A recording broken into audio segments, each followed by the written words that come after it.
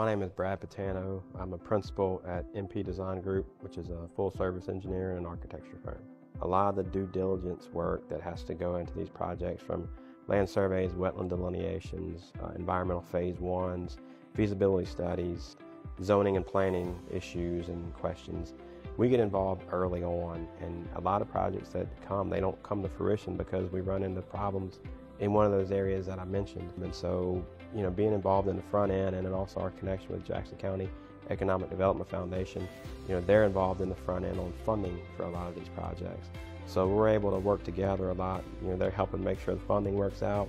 We're helping to get rid of all the roadblocks as far as the environmental concerns and land use concerns. So it really works out as a good partnership. Professional services and architecture and engineering in particular, we're selected based off qualifications, which is really all about relationships. And so we really try to reinvest in our community and try to really have a partnership with our clients.